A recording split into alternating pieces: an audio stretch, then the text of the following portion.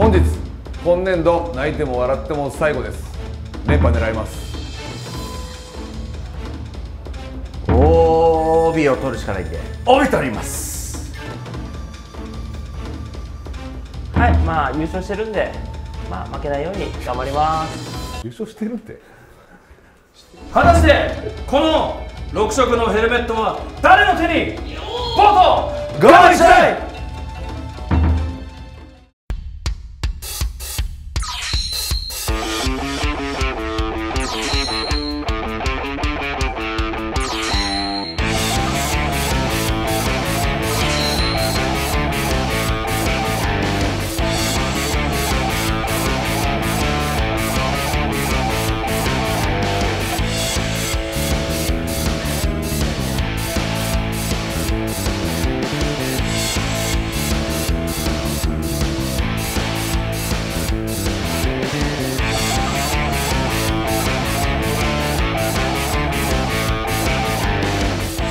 本日でチャンピオンが決まります。クリさんとマリブさんが買いそうな面を一緒に買いたいんですよ。それ誰が見んだよ。わあ、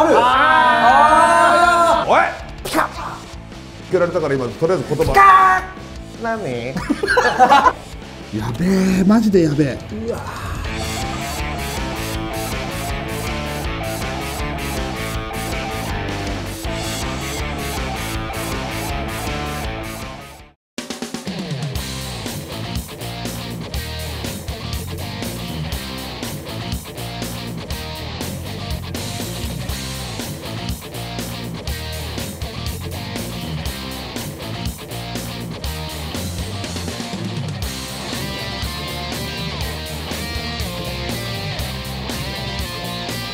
蒲郡ムーンライトポイントクラブがサービス開始。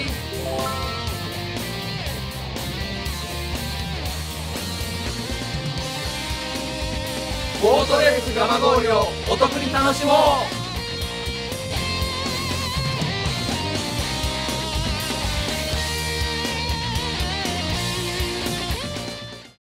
ボート蒲一代構成。よっしゃー。今回はやるぞはい、今季ラストの収録でチャンピオンを決めようという日でございまして、そして G1 の東海地区選手権準優日やってまいりましたが、なんと前半まさかの全員坊主。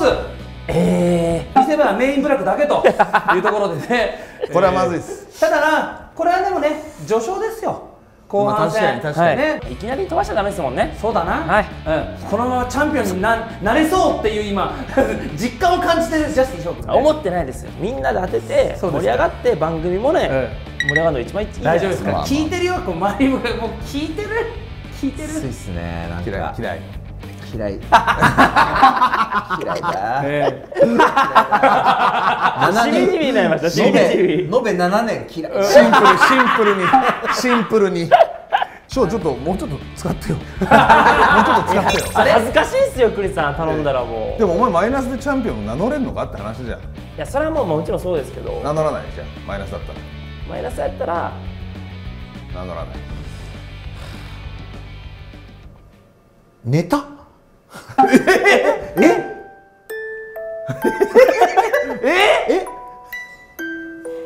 ネタは答えが分かんなくて。どうしました。メインブラック使わずお前すごいな。なんかね、ボケ考えてんかと思ったらそういうことじゃないです。もう捨てたんですよ。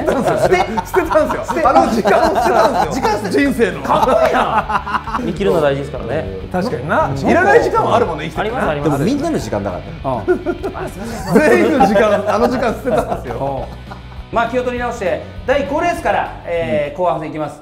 佐藤大輔選手陰線、そして北川選手、佐藤選手、笠原選手、宇佐美選手、吉川選手というメンバーでございます。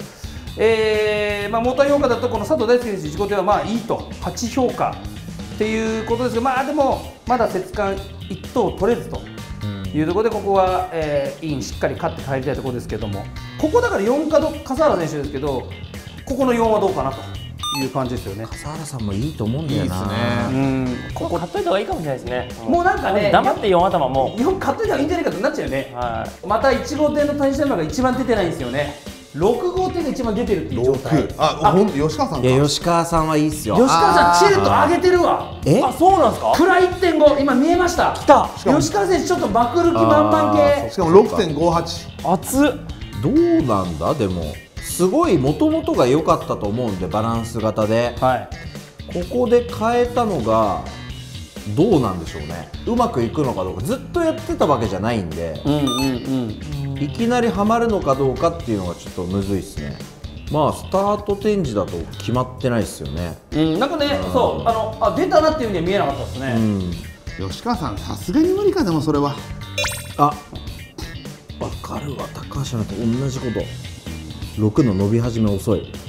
これは確かに。なるほど。チルと上げてるけどマジで思った。いいけど悪いというか。6番下矢印。やっぱ調整失敗と思うな俺も。で2番5番が上矢印でまた一番いいところにいるの4なんですよね。笠原選手多いっすね。また4。笠原さんずっといいっすもんね。これもう黙って4買った方がよくねってなんない？もうそうしようかなと思っちゃいます。4はいいよね。しかもつくしね。みんなあれだね。このガチになればなるほどやっぱ黙るね。もうメインブラックももうなかなか出ないもんね。やってくれないですね。まあもういいけど。今日の見せ場あれなんでやっぱ。前半はな。後半はふなけんだよ。バカ野郎。何言ってんだじゃあ追いついてください。早く。ここまで。いいですか。本当に。ちょっとあれだよ、メインブラック混ぜてもらえなくて寂しかったんじゃないか。寂しかったんじゃない。混ぜてもらうとかじゃなくて混ざりに行くもんなんですよ。確かに。いやお前普通のままでいいんだよそれ。お前もともとバカ。それが俺分かんないと思ったからやれなかったんだよ。今のグッとくる。キラーだな。難しいんですよだから。確かに今そのままの方が受けてたな。そのままの方で来てくれるから。いやじゃあもう一回やればいいでしょ。研修がある中。これ生じゃないんです。変わってねえじゃねえかよってやる。できるの？一回やってみる。できるの？メインブラックやられてないから必ず寂しいのかお前。いや別に寂しくはないですけどなんか2人でやったから。はい。混ぜてほしかったなと思います。混ざりに来るもんだろ。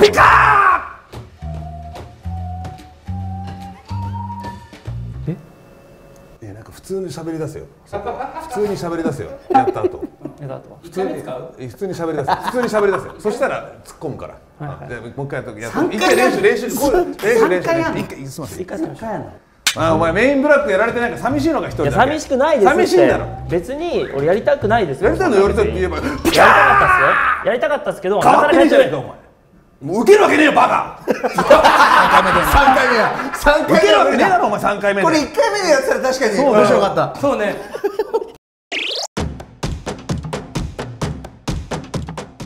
はい後半戦どんどん取り戻していかないといけないので厚めに3点。12の34と14の32が持てば12っていうのはあるんじゃないかなっていうところと、佐藤さん3の佐藤さんちょっと怖いんですよ。頭まであるんですけど売れてたんでちょっとずらしていきたいと思います。マリブ僕も12323には行ってます。きたー。ここはいアーチだ。美味しかったんでアーチ目ですね。で僕は3頭です。佐藤選手です。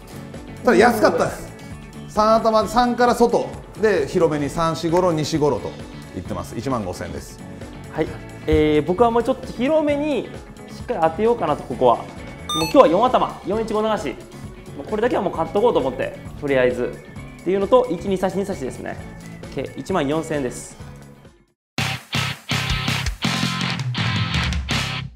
1回取っとかんとね。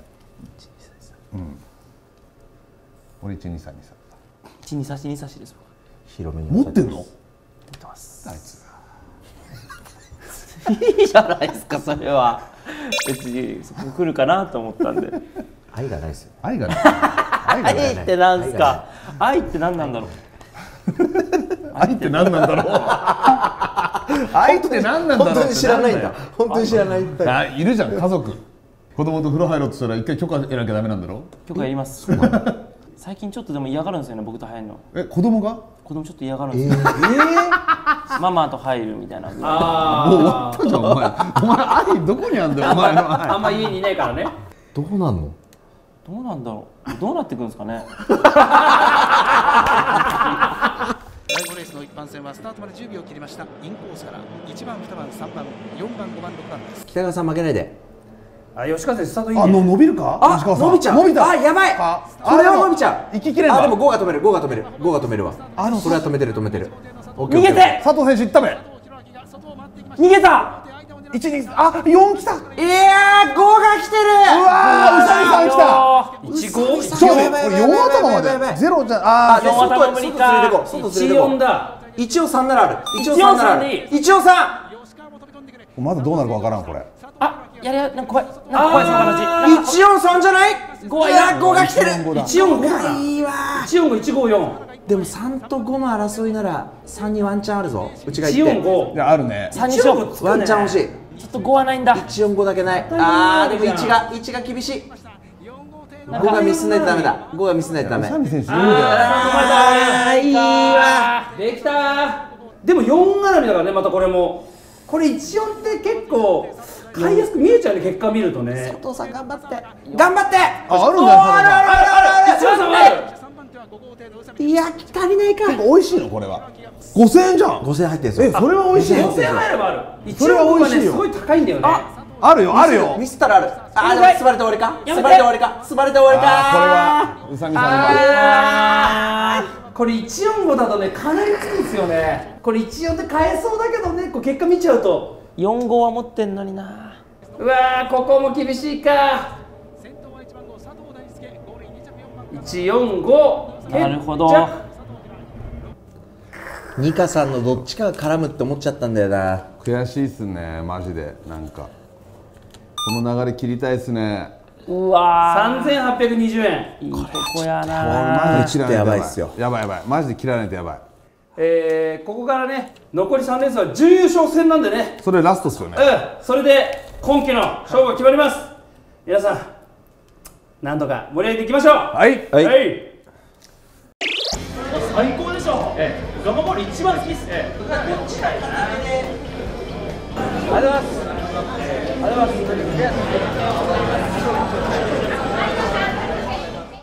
さあ、ということでイベントを挟みまして、はい、準優勝戦来ました。よー。第9レースから再開でございます。1号手岩瀬選手いました。さあ、そして2号手磯部選手。磯部。ここ並んで、そして3号手平本選手。平本。そして4号手黒野選手。黒野。5号手矢野選手。矢野。6号手吉田選手。ゆへ。これもうすごい、もう正直愛知オールスターみたいなね。まあ矢野選手は静岡だけど、なるほど。これはすごい。平本ぐらいからちょっと後悔してましたよね。いや、正確に言うと磯部からここ2からもう2からね。あんまこんなこと言うべきじゃないの。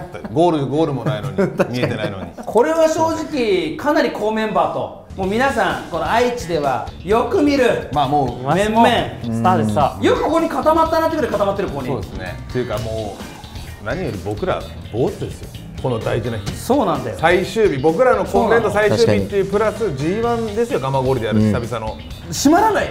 そう大ガマがね。確かに。争ってる場合じゃないんですよね。本当に。争ってる場合ですよ。俺たちやってきて。争ってる場合ですよ。悲しいですよ。争ってる場合じゃないです。ここは手を取り合ってみませんか。一度。どういうこと？どういうこと？正直これイージーじゃないですか。かぶるんですもん。はっきり言います。なるほど。これ1、2なんです。これ1、2ですか。はい。正直多分みんなが思ってると思うんですけど。マジで？そうじゃないですか。正直。まあ平本さんももちろん怖いけど、1、2が強いとは思うよ。みんな1、2なの？全員。いや、1、2を切れないなとは思ってるんですよ。みんな1、2？ 1点。ああ、そういう感じ？とかでパン狙いに行きませんか。1、2から。はい。まあそれは資金作ってあと10、11もあるし。そうかそうか。まあそれはまあありだよ。決めみんなで一緒。ドラフトやりたいってこと？あ、ドラフトやるの？みんなで一緒に買うの？みんなで一緒。個人的にはみんなで一緒。それお前ずるくないでも。そうだよね。それ俺らとの差を止めないようにしてない？そうだよね。まくれないじゃん。だからドラフトだったらいいよ。一旦やめませんかっていうことなんですよ。チームとして？チームとして。まあみんなで1、2、3。じゃあさ、ちなみに1、2からだったら3ですもん。じゃあ平本さん。どこかせーので言おうよ。もう言っちゃってたけど。いや言っちゃってたって。って言いたかったのに、こいつが3かぶせて。これは本当にすみません。もう一回やりましょう。これは。いやいやいいんだけど、はいブーちゃんは 3？ まあ3確かにな、まあいやまあまあ確かにな。いやこれ1、まあ2からも分かる。分かれるんじゃないかな。全然1、2、4も買いたいしね。うんそうね。ありそ1、2からはじゃあ分かれてもいいんじゃない？したら誰がマンバリ当たるってことでしょ？逆に言ったら1、2から。そうね、1そっちの点以外は。方がいいよね。だってみんなでじゃあ1、2、3に1万貼って当たってはってなるじゃない終始みんなでこうなるだけで。う。じゃあ僕は1、2、3いきますね。ずるいんだけどそれドラフトって指名権とかあるじゃん、そういうなんか抽選とか。これはこれだから何かで決めようよ、何かで。何？くじ引き、くじ引き。いいですよ、いいですよ。でも何でもいいよ。順番をくじで決めればいいのか。そうですそうですそうです。順番をね。そうです。じゃあ1と2と3って紙作るから。そうですそうです。持ってく紙には順番書いてあるんで、指名権の順番1、2、3って書いてあるんで、い。もう選べよお前。いいよ、左に言えば。真ん中いきます。せーので見よう。せーので、はいせーのはいで、せーので、せーので、せーので。そんなね順番いいんだよ、はいまあまあせーの。はい。 1。 3だ。3だ。いや俺ね、一番嫌だったんですよ。そうなの？選べる立場がね。僕125とかはいはいはい126はいなんなら吉田悠平選手とか狙いたかったんですけど、わかるここ引いたなら俺ショーの邪魔したいんですいよ。やー気持ちいい。1、2、3。その欲が出てきてるんですよ。それ気持ちいい。 1、2、3。そうなんですよ。確これ引いてそれ取らないの確かにもったいない気もするんですよ。これ12のみの話ですもんね。12ドラフトですこれ。123もらいます。よっよっよっもらいます。よっ栗山もらいます。よっ。俺逆に俺はちなみにオプス取りたいから別に正直どこ行きたい？僕はまあ1、2、3じゃなくて1、2、5かなと思いましたね。じゃあ125でお願いします。よっ鈴木よっ。マリブもう性格俺ら悪すぎるよ。もういらないんですけど。1、2、3と1、2、5買いたかった。でも1、2、まあ4か 6？ いや全然あるよよ。あるよあるよ。棚ぼた。いや全然ある。いやそうだよ。みんな1、2は納得なのね。まあ1、2は納得。はい1は抑えていいと思う。それは絶対買いたかったんで。 1、2は納得ね。これマンバリプラスちょっと買いますわ。はい順位一発目勝ち取った125、そして14いきました。14の256ですね。もう3は潰されるんじゃないかって、4がいくときはねっていう感じで、4頭もいってます。4前の56000円。これいいとこぶっ刺さると500倍とかもあるんですかね。間に合うかなと、そこ一発狙っていきたいと思います。はい、3番引いたジャスティン翔です。124。いや結果あるよそれ。俺もいいと思うけど。いやいいと思うんだよな。なんかですか。でも123か125やと思ったんですよ。どっちに行こうかってなったんでずっと。で、僕はもう3を押してたんで13の方をちょっと買いました。これ5000円ずつなんでまあ元でぐらいの勢いで計2万円でございます。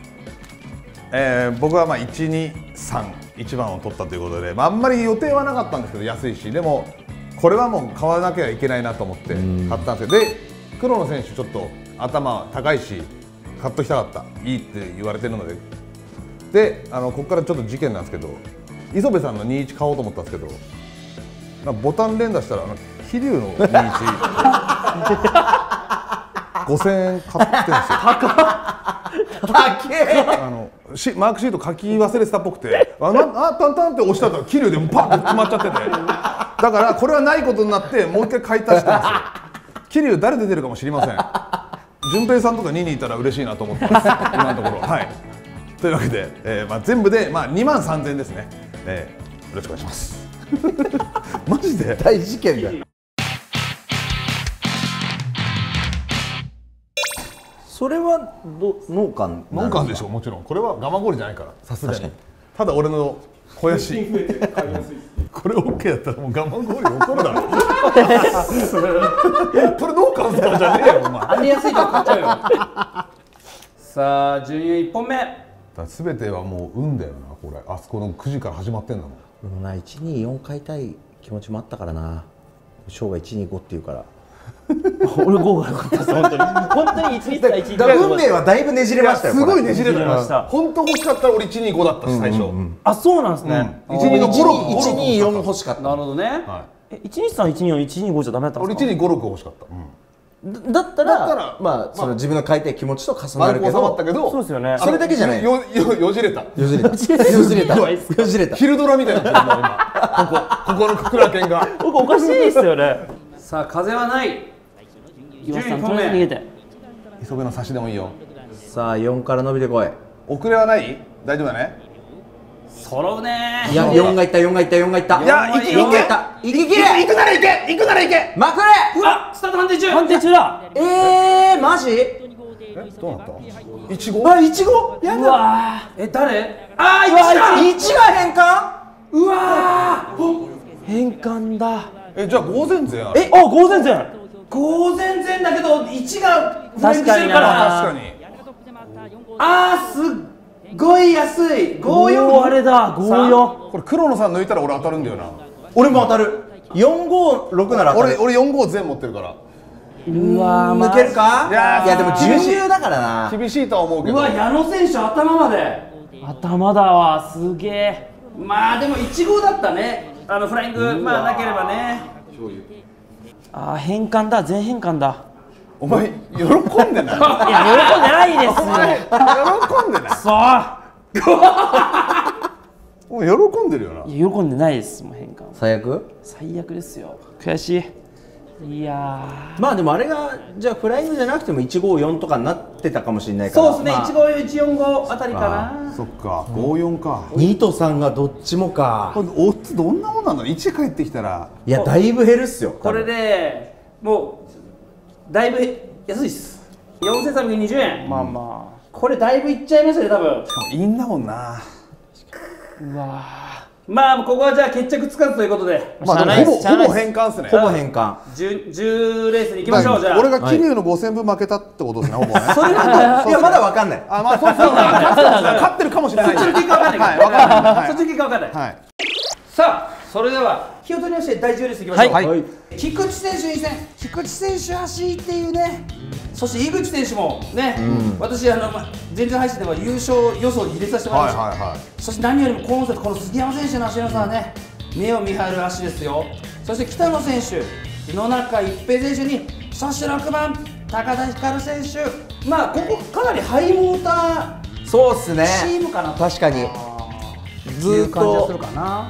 質感が良かったやつ。井口選手のモーターが54めっちゃいい。あ、めっちゃいいんですね。以前だいぶいいって言われてちょっともんだけどやっぱいいんじゃねってなって、ひかるちゃんはどうなんでしょうね。ひかるちゃんのモーターもかなりいいっていう評価なんですよね。6はでも極端な伸び方にはしてないんですよね多分。ゼロ度っすね。ここはじゃあみんな別におのおのって感じですか。はい。あるんですか、翔くんはそういうつては。僕はもう1、2やと思った。 1、2、はい、井口さんの。1、2、まあ逃げは逃げだろうなと思ったんで。じゃあマリブ君は僕は3の展開が欲しいんで13とか、あと3の外3が展開を作る。だから1前3みたいな、1、2、3じゃなくて1、4、5のなんかが入っての1、4、5、3とか、そういうとこは狙いたいですね。はい、じゃあクリちゃん。桐生4がまくりました。全然違う。全然じゃん。5000なくなったんですか？軍資金がなくなった。軍資金が大事なボーガマの最終戦で。はい。でもこのレースは決めてます。俺野中一平選手かな。おーいいね。はい。5かな。いいっすね。 4の北野さんがどうなのかなとは思ってたんですけど、でも僕外ちょっと狙いたいな、野中さんあたりとは思ってました。マリブあと2レースであいついいチャンピオンになっちゃう。それ今パッと思い出した。楽しくやってたけど、あと2レースであいつになる名前が刻まれる。やばいって。やばいっすね。いやマジで冷静に考えないと。それからむちゃくちゃ金使わせるか今なんか乗せて。いやいや怖え。翔が怖えなこれ。俺はでもここら辺に当たりそうな気がするんですけど、でもなんかもう次のレースで俺らがどんだけ取ろうとも、追いつけないぐらいのタイム出されそうっすよ。それはやられたらもう無理だよ。そんなかっこいいことできないだろう。でも普通は普通はできないですけどね。それかっこいいです。モテるもんそんなことやったら。ジャスティン翔っすよ。あいつやってきますよ。あいつそういうとこあるよね。だってこの番組がバズったのも結局その31の50万でブワーってなってるじゃないですか。あれあるじゃないですか。ああいうのやってくる男ですから。大きい声で言えないけどね。翔くんってさ、そういうとこできる唯一の存在だよ。そうなんですよ。だから普通に考えたらここは行かない方がチャンピオンの確率高いけど、そういうのをねじ曲げて取って本当のスターになる男。これは怖いんですよ。だからそれ怖いわ。怖い。翔、ここどんな感じ？ここはまあ123 1万円かなと思ってますけどね。7倍7倍のみと思いきや、およっ、わかりました。125もいきましょう。いくら1万円。あれ俺と思いきや、そうですね、5頭いきましょう。5全然。あら、いくらいくのこれ100円。あれあれの話して聞いてたのと違うぞお前。普段と変わんねえじゃないかよお前。わかりました。じゃあもうやることやりましょう。123のみにしましょうか。まあそうです。ここ1万1000円いきます。俺らが勝つしかない。これも揺るがない。あいつは硬い強いハートを持っている。しょうがない。しょうがない。揺るがねえか。あいつ強いわ。乗せますわ1000円。しゃあないですね。でも杉山選手一気にいくあるかな。杉山選手はね、まあむちゃくちゃいいけど、菊池さんもむちゃくちゃいいんだよね。確かに。確かに伸びだと2強ぐらいだと思う。菊池さんも同じぐらいいいんだよね。初日の伸び方菊池さんは伸び中心によくて、杉山さんは全部がいいみたいなイメージで、で伸びでいうと一斗さん並ぶぐらいなんですよね。そうそう。チャート出ましたけど、一番右上のマスに1番と3番がいます。でもこの2人なんだよね。今節は本当この2人の足。そして2番手が2と6が同じマスにいます。井口さんとひかるちゃん。まあさあ、じゃあ残り12分でございます。はい、今季我々に残されたレースはあと2レース。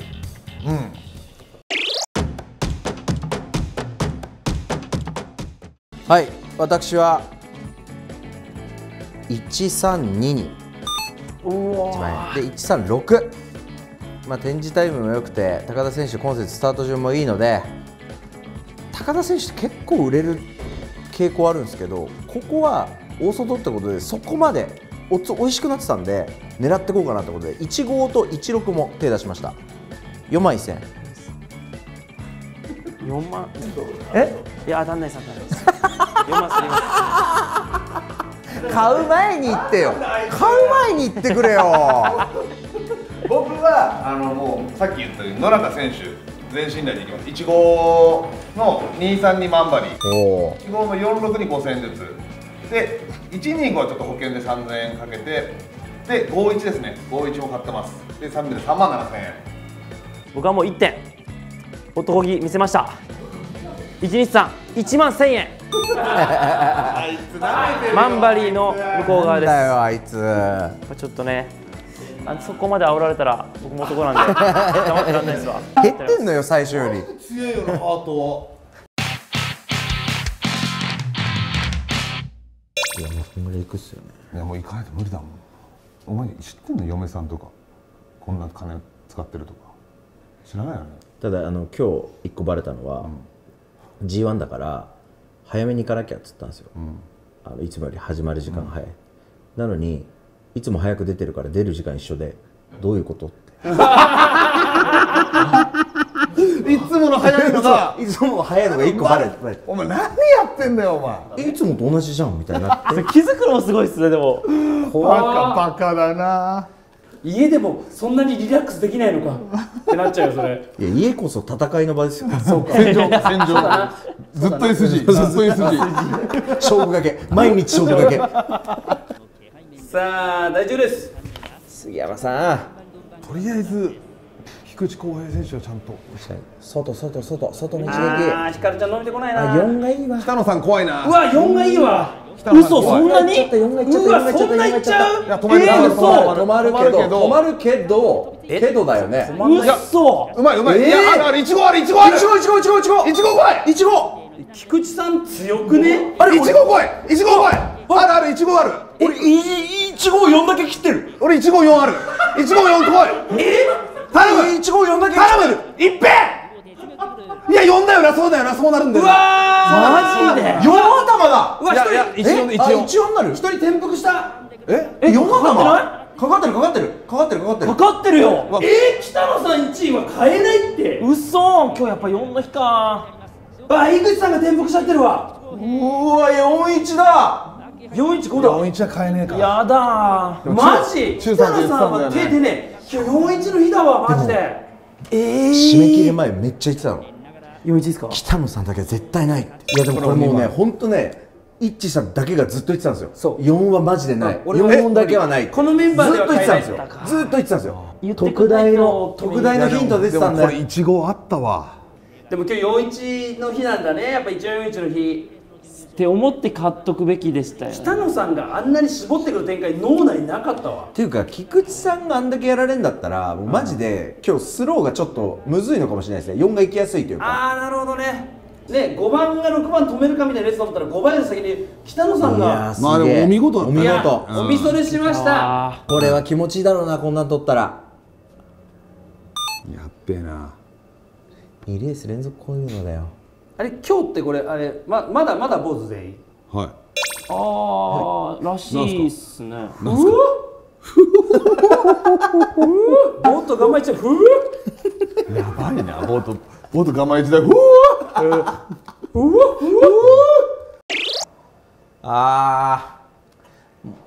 くそ、中学からもう勉強して弁護士になればこんなことになる。そんな昔に戻る。そんなに戻る前まで。なんで中学で勉強やめたんだ俺。そうだよな。さあ、みんなやりましょう。第11レース準優勝戦ラスト。へこんでてもね。行きましょう。いや、これ赤岩さんいるから。赤井選手。炎の侵入。赤井選手が守ってる。深谷さんが守ってる。どうなんのこれ。いや、入れたな。深谷選手でも諦めた。あれ？いや、でもギリギリまで粘ったね。深くさせようとして。でも向ける。譲らない？これ譲らない構え。いや、言った。これだから本番は深谷さん譲ってダッシュとか。深谷さんは4スローで普通の位置だったらよしって感じなんじゃないですか。124が深くなんだったら。いや、深いでしょ。深いな。深いよ。深そう。でも岡選手すらあるもんねこれ。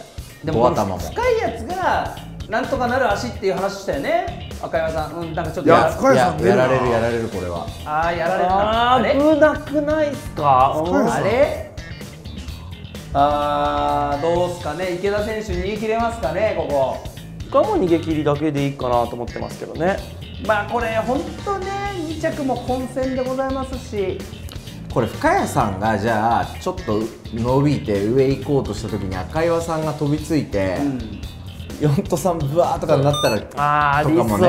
赤岩さんは横断幕の方まで行っちゃいますもんね。あの深さを深谷さんとかどう思ってんだろうな。あんまり何とも思ってなさそうな感じもするよな。深谷選手な、3コーススーパー強いんだけどね。そのイメージですね。結果4コースってことでしょ。今日の勝ちコースでしょ。点数も出ました。1番時計は1号艇池田選手。赤岩さんはそこまで点数は出ませんでしたね。どっちかというと行き足系というか、手前系の印象です。どこまで赤岩さん、追走できるというかね。ワンチャンイン負けるあると思ってんだけどな。池田浩二。赤岩さんの侵入のせいでこうなんかいろんなことが起きてっていうのですよ。普通に走ったら堀池光さんだけど。だから外側のその目で言ったら356。いや、そういうやっぱ深谷さんが怖えわこれ。3がまくってたラストバーレ356。突き抜け。深谷さんダッシュとかやらないですよね。いや、俺あると思う。俺はそこなのよ。俺そこなのよ。怖い。ダッシュはダメっすよ。あるよ。あると思う。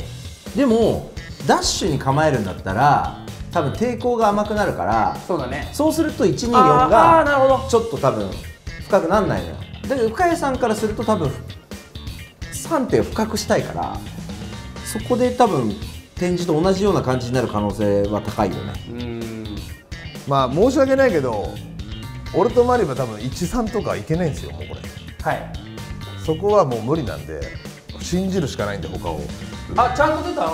2と3がいいよくて、はい。ターンは1、4と5が上矢印です。よっしゃ。まあ5はね、そこはもうって感じです行くしかねえかね。らまあうち3人がいいのかなみたいな。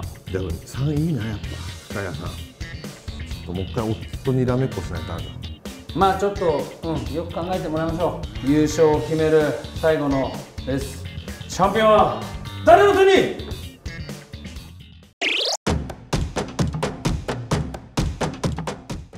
チャンピオンの最終レースは僕は2点買いました。池田浩二選手は信頼で、深谷選手の3着付けです。143に2万円、153に1万円。これで当たればプラテになるんで、今までの分も現状のオッズだとこれでいきます。もう13はやめました。134、1.3万に行くか悩んでこっちの2点にしました。いや、ちょっと翔くんとね、かぶったんで、おちょっと希望はきついです。きつくなりました。1号です、僕も。なんでこっち来るかな。1号の2差し、125、3553、4万2000円。オッズ次第です。オッズが変動してるので、もう分かんないです。逆転目はあるんですけど、もうちょっと分かんないです。翔は僕、硬いとこ行くと思ったんで、こっち来たけど、これは結構潰されましたね、なんとか。はい。まあでもしょうがないです。ちょっと残ってるところで逆転狙いたいと思います。2.6万円。125152。おお。深谷さんが行って赤岩さんと喧嘩で5に展開が向くっていうところを狙っていきたいと思います。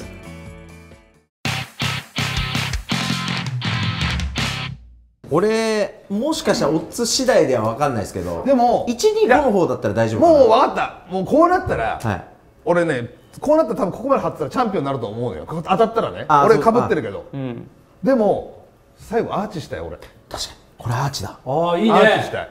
あいつに。それはいい。お前にアーチをしたい俺は。いや、俺正直12525で、はい、どこまでアーチしようと思ったんですよ。もう豊橋とか帰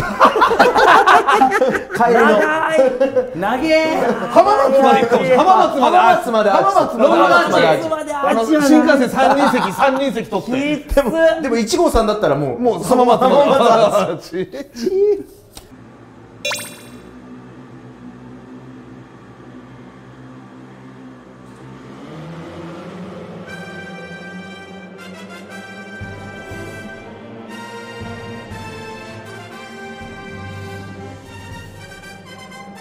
あ、いたよ、赤岩さん。来ました。展示通り。いや、深谷さん譲る。これはただこれね、読まれてそんな深くなんないかも。これでも深くなんないね。なんない。なんないけど多分ね、深谷選手ダッシュだよこれ多分。先にやめたから。引くんじゃない？うん、ダッシュだよ。3頭買ってる人はいないんですね。あ、僕3号持ってる。3号あるんですね。いやでもこれ全然逆転名じゃないです。もうバカ売れです。本当だ。めっちゃ売れてる。ああ、ダッシュだー。呼んできました。深谷さん。深谷行って5-3だったら俺逆転なんですよ。やば。こうそれしかないですもん。いや、深谷選手ね、だから先に諦めたもんね。しかも今日角の日じゃないですか。本当に。確かに。うわ、深くないもんやめて。赤谷さん。いった。まあでも100ぐらいか。赤谷さん。赤谷さん頼むよ。まくられないで、簡単にまくられないで。ああ、まくられそう。やめて。ああ、やられそう。いけない。いけない。止まった。赤谷さんが止める。赤谷さんが止めたら、そう迷う。いや、岡瀬は入ってこれない。岡瀬は入ってこれない。入る場所がない。123か。123か。3いや、深谷さんが下から伸びてるぞ。帰れよ。うわ、これ13か。13っぽいね。赤谷さん来て。お、一応。うわ、赤山さん、うめえ。よっしゃ。何一応何？一応だ。一応さ。ある。一応さ。深谷さんこれ抜くでしょ。深谷さん抜いてね。いや、2はない。一応2はない。深谷さん頼む。いや、一応さあるよ。もうだったら俺チャンピオン取ってほしい。ちゃんとチャンピオンだ。これだったら取ってほしい。お取れ、もうだったら取れ、賞もう来た。もういけ、もう勝っていい、もういい、当たった。まだわからん。早い。取ってほしい。だったら俺本当にこれは深谷さん抜けないですよ絶対。いやわかんねえって怖えよこれ。ああ大丈夫だ。いや賞当たるよ。いやもう気持ちいい。気持ちいいですか。気持ちいい。こっちの方が当たりなかったから。いいですか。うん、ちょっと待ってくださいね。まだいらっしゃいないですから。ちょっと待ってくださいね。もう大丈夫。深谷さんだもん。いいですか。大丈夫。よし。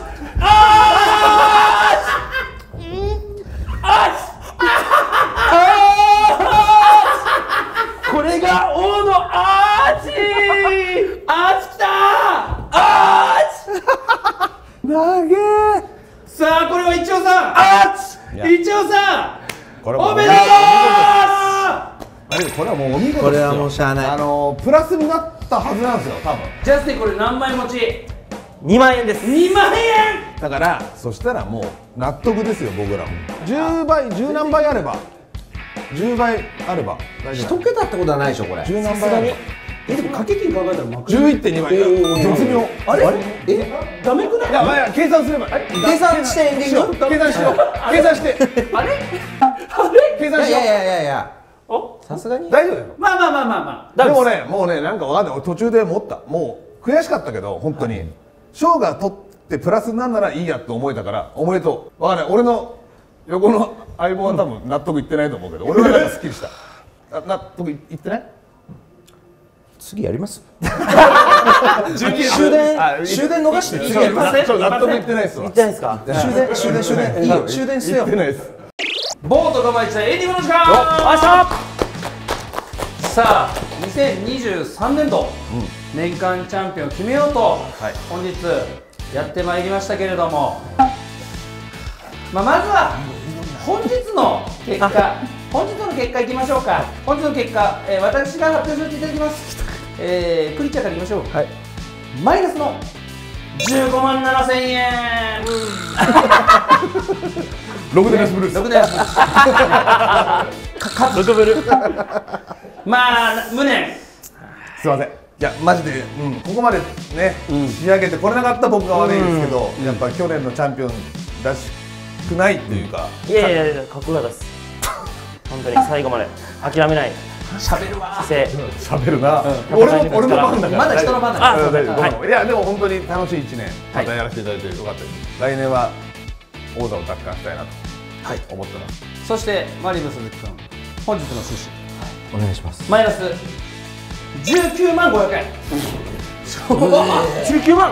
19万500円。まあそうだよな。20いってないようにって思ってたんですけど、20しか持ってきてないから。そうだよ。ドマイナス。ドマイナス。やっとけ気持ちすっきりする。ちょっとすっきりする。確かにすっきりしました。本当ですか。ちょっとすっきりする。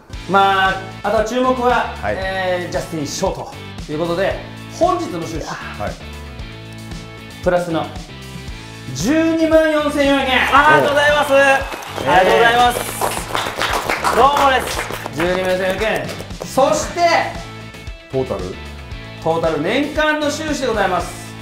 クリちゃんマイナス52万660円。52万。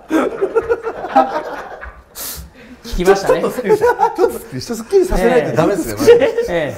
はい。そしてマリブ続きマイナスの90万700円。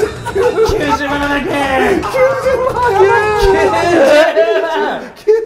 90万。まあ頑張る結果ですから仕方なしと。そして注目はもうこうチャンピオンは確定してます。あざす。プラスかマイナスかです。ジャスティン翔。いやマジ微妙なラインなんで。今年度トータル収支大丈夫。最後プラスでチャンピオンになってよ。そうです。大丈夫。マイナス1万9080円。最悪や。負けたの？負けた？いやこれ多分最後ちょっと下がった分です。オッズ？だから13倍だったら多分いってますよね。何それ達成な最後。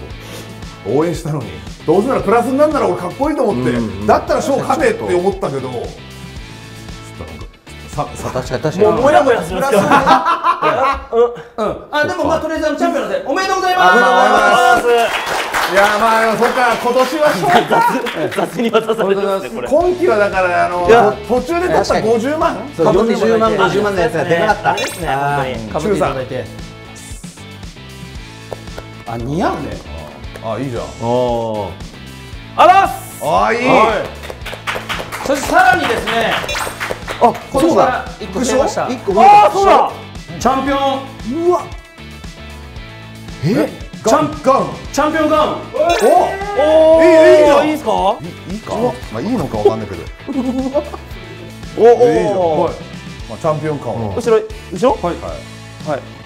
ボートガマ一代。これに金使ったんですか。なんかだったらおめでとう。いやでもまあでもはい。チャンピオンですよ。証ってことですかね。はい。で、また来年度がね、はい。まあ始まるわけですけど、はいはい。ここでお知らせがああそうですね。一つということで、はいはい。じゃあ翔くんから。ちょっと来期ですね、ボーガマ、僕ちょっとスケジュールの方が合わなくてですね、1年間ちょっと収録の方に来ないんですよ。まあお互いで話してるんであれなんですけど、そうですね、みんなで相談しましたから。そうですね。ってなった時にですよ、ちょっと1人いなくなっちゃう、まあ生配信は出るんですけど、誰か1人いるんじゃないかと、大学が。そうですね、話し合って。翔太君、声でかっ。声でかっ。マイクつけてないけどね。翔太君に任せようかなと。いやマジでそう。いやまあ僕らもとは言えないです。知ってるんで。はい。これ翔太君がみんな知ってます。マジでマジ。マジで言ってなかったんですけど。マジでなんかおかばみたいな。